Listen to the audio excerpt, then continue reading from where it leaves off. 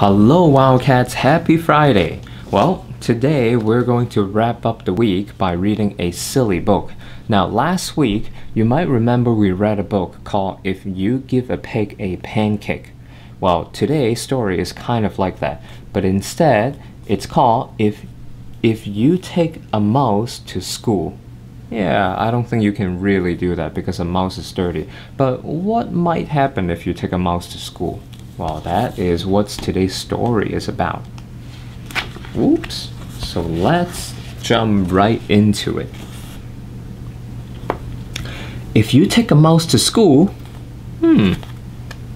what would happen? He will ask you for your lunchbox. When you give him your lunchbox, he will want a sandwich. Do you think you'll ever give your lunchbox to a mouse? I would probably keep it for myself. Ask you for a sandwich and a snack for later. Then he'll need a notebook and some pencils. Well, looks like the mouse is ready to learn too. He will probably want to share your backpack too, because that way you can take the mouse to wherever it needs to go. When you get to school, he will put his things in your locker and take a look around. Like back here. Does it look like your classroom?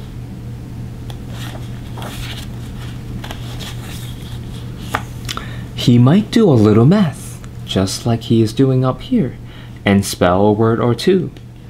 He will even try a science experiment, although maybe making a big mess too. And if he does, then he will need to wash up.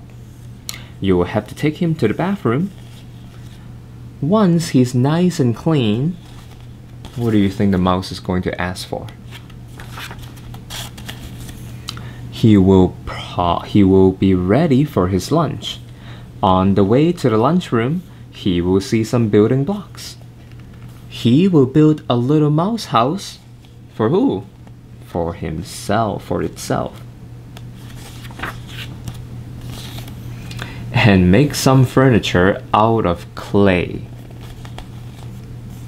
Then he will need some books for his bookshelf. He will start by writing one of his own, so he will need a lot of paper. What a studious mouse we have. He will probably use up all your pencils. And when he is finished, he will want to read his book to you. While he is waiting, he will play. Oh, did we miss a page? We might have. Oh, we did. We missed a page.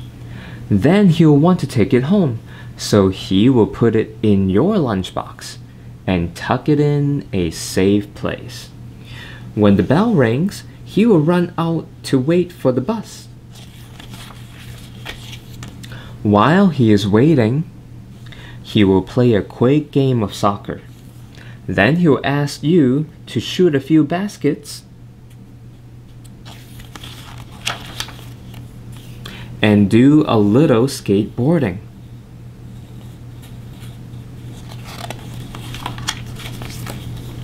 When he stops to catch his breath, he'll want to eat his snack.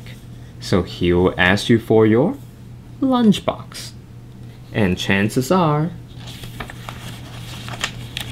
if he asks you for your lunchbox, you'll have to take him back to school. And that's how it goes all over, restarts all over again. Now, it's just a silly book.